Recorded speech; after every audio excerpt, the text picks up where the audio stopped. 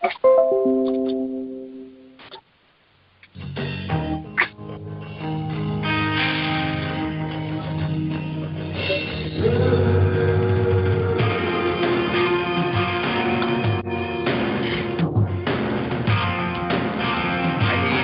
to do a show, but I need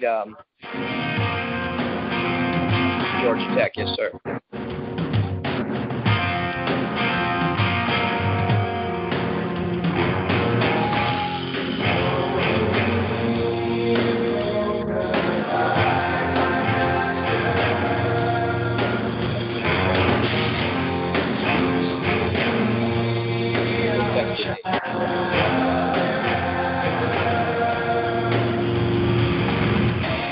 What's up, folks? You're listening to the Line Sports Talk Podcast, Saturday edition. TL here. Joey and I are going to get into our picks. We're going to do it fast. We're going to have a little bit of fun with it. Hope everybody's doing well. It's week 4 of the NFL season already. Joe, you with me? Yes, sir. Happy Saturday, everybody. Yeah, it is, man. You got some college games going on. We got week 4 of the NFL. Things are starting to take shape, I think. You're starting to figure out who's who and what's what. I don't know if any of it's any good. I know there's some teams out there are pretty bad. I know some teams are pretty good. So, I mean, let's fire away, man. Any news and notes? Anything going on around the league? I mean, the Josh Gordon thing, we didn't really address too much. I hate the somber news. I really do. We have to start considering this guy. I mean, I'm not gonna listen to. Oh, it's weed. It's all weed. No. There's something more sinister at play here. He is an addict, and something is going on. It is not just weed. There's no way. Yeah, no way. I'm with you. There's no way that this is just marijuana. Now, if it is, then that's just crazy to me. I just can't. I can't wrap my hands around that. How somebody is that dependent on weed that they will leave millions of dollars on the table just to smoke. Yeah, I can't buy into that. There's no way. A substance that's just not physically addictive. It is emotionally addictive. A lot of things can be emotionally addictive. It's a shame because he's super talented. And, when Harbor Mike was on Thursday night, we touched on it a little bit. And he had made the comment that, that guy was the best player on the field when he was playing. And, if you go back and look to 2 years ago, he led the NFL in receiving yards. This is a tragic story. It really is, because the thought of how this is a Hall of Fame level talent, and that's not an understatement. That's not overstating the matter. He is a Hall of Fame bona fide. Could go down as one of the greatest to ever do it. He had that kind of talent. Yeah, just look at the numbers he's putting up with the quarterback that he had. Could you imagine in some kind of world if this guy had Tom Brady flinging him the football? Yeah. I mean, this guy's putting up numbers with whoever the bum the Cleveland Browns had back there. I mean, their quarterback is like flavor of the month. Maybe it wasn't Brandon Weeden, but no, you're right. He's an Does it matter? talent. I mean, if it wasn't Brandon Weeden, we can't even remember. That's the point. Yeah, no, you're right. He was a real special talent. It's a shame. The kid's not dead. He's young enough to where I think that if he can go get his ducks in a row, maybe he has an opportunity to come back. You can't keep professionally disappointing your employer. No, and I saw the Browns are going to cut ties with him, and you know what that means. He's going to go here, clean himself up. He's going to go become a member of the New England Patriots and end up in the Hall of Fame, and another thing the Cleveland Browns can shake their head at. That's probably since he got cut by the Browns, it just seems like that would happen. That's how it would play out and happen to them. It will, and that's and I hope for his sake it is how it plays out, because I can't help but thinking that. Is it, Harbor Mike the other night, as we talked about, he had mentioned that, maybe it's Molly, maybe it's cocaine, and you never know. It could be anything. Like, I just think the guy is, an addict's an addict, where I don't think, like, an addict just says, well, if you're an addict, I don't think the mentality is, okay, well, I'm just going to do cocaine. Nothing else. Just cocaine. No, you do anything you can get your hands on. And that's the thing about being an addict. You have no self-control. Can be. It's just, it's sad. So, hopefully, Josh Gordon is more than just a fantasy football commodity. He's a person, and hopefully the kid goes and gets some help before this gets real serious. I mean, it is real serious, but before it gets dangerous for him, it probably already is.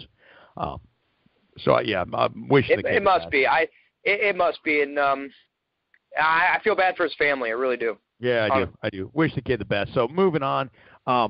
The show must go on, and the season must go on. And absolutely. Enough of this somber now. Now it's just time. Let's keep it fun. Let's get into it. To everybody out there, Thursday night game was actually a terrible football game, and I thought it would be. Like I said, shock of the century right there. Yeah, no kidding. Before I had left, I had closed the Thursday night show with I really thought that Cincinnati would win that game by about 13 points. And they did. I think they won by 15, 22-7. Not a good game. The one touchdown that Tannehill dropped was just blown coverage. Somebody made a misread. I think the safety bit somewhere else over the middle, and Kenny Stills just snuck behind him. So Cincinnati, very good. Miami, very bad. Short week on the road. Take advantage of those Thursday nights when that happens. Agreed. I agreed. Miami's a terrible football team. No doubt about it. They're picking in the top 10 next year, and I can almost bank on that. But I will say one thing about the Cincinnati. What's that? They have to draft a quarterback. I don't know now. You committed. You gave Ryan Tannehill a whole lot of cheese. Yeah, you made a mistake. Yeah, you did. I mean, you're stuck with him now. When you give a quarterback that contract, just like the Houston Texans are becoming to find out with Brock Osweiler, you're stuck. Yeah, you have to run it out. You're stuck. I mean, you made the choice. You panicked. You thought, okay, I don't know. Franchise quarterbacks don't come along every day. We have to pay him. His contract's up. They put in a shitty situation, and they made the wrong move. It happens. But sometimes the gamble pays off. Sometimes it doesn't. You know, it happens just like any kind of investment. With bad franchises, and Miami has become a very bad franchise. Yes, they have. And I will say, though, we're talking about how bad the Miami Dolphins are. I'm going to say it's also good Cincinnati. I noticed one thing, and I've been saying this, on past shows. Vontaze Burfict is a presence in the middle, and when he's on the field, he's intimidating. People have to mind him of anything. They have to know where he's at all the time. It's a distraction to the opposing offense. If he's in the middle, that defense is very good, and that team has a chance to go somewhere.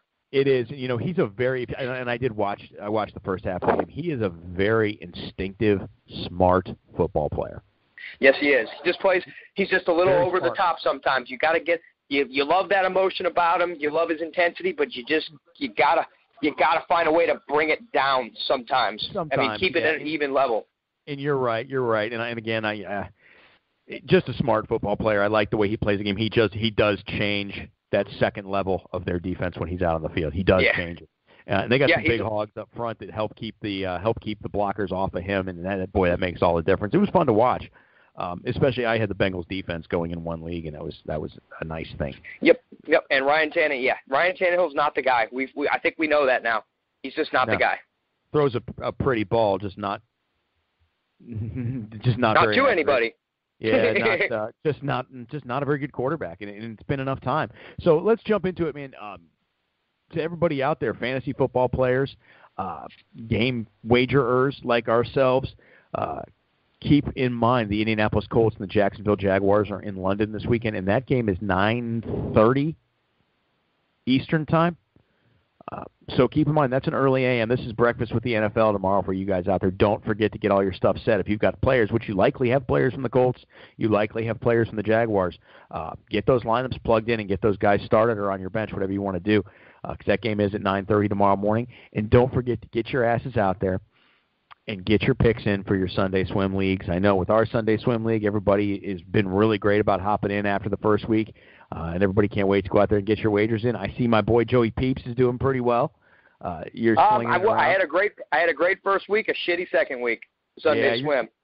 You're hanging on, though, man. I mean, you flexed some muscles the other day, and that's pretty good stuff, dude. And I love playing Sunday swim. That's just awesome. So get out there. You can start your leagues right now. You can start them for week 4. You can start them week 5, week 6, week 7. If you're out, start a new league. Do it again.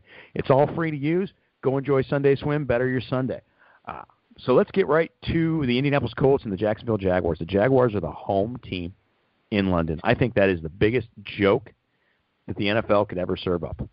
No, I think if you want to expand your product overseas and try to get try to go international, do it in the Bahamas. You got to give them a better game too. The Indianapolis Colts and the Jacksonville Jaguars are both not very good. Well, let me throw a little piece of international history knowledge at you. Gus Bradley has been the head coach of the Jacksonville Jaguars since, I believe, 2013. Gus Bradley, this will be his 4th game in London. as the head coach of the Jaguars. And that's something. Why do they? I wonder that. I mean, why do they keep wanting to show the world the Jacksonville Jaguars? You're going to 2014, 2015, and now this year, 3 years straight. Every year they played in Jacksonville. I take that back. We're going back. They played in London. They played the 49ers in 2013. And there's a couple things I wanted to point out about these games. Gus Bradley is 1-2 in Jacksonville, blown out by the 49ers in 2013.